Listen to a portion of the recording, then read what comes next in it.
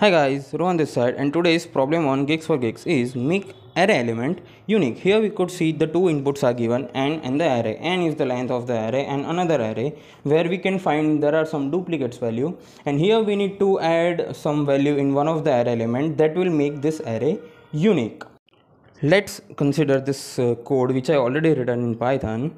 Here first let's sort the array, which will help us to identify the duplicate value, and put the value of the answer is equal to 0, which we need to return at the end. And here we already sorted the array.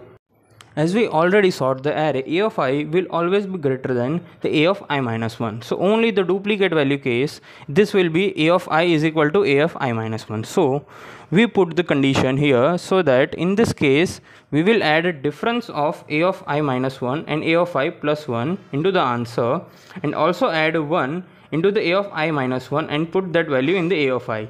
This will create like in the next loop this will increment the value, and in each and every loop we'll get the some difference of the a of I and a of I minus 1 into the answer, and at end of the loop we'll get the some value of the answer that will be the final value which we need to add in one of the element of this array to make this array unique. And let's compile this, and here we'll get this values, and yeah, ta-ding, it is successful and fine.